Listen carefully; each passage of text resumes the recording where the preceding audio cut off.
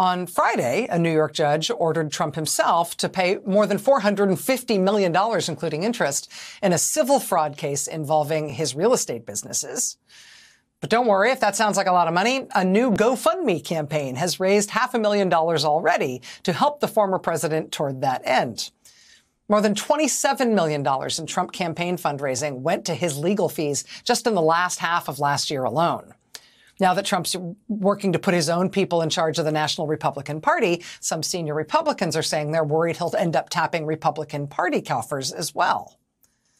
The prospect keeping many people up at night, though, is the idea that it will be a foreign government, some sort of foreign entity, perhaps even a hostile one, that could decide they'll just cover it all.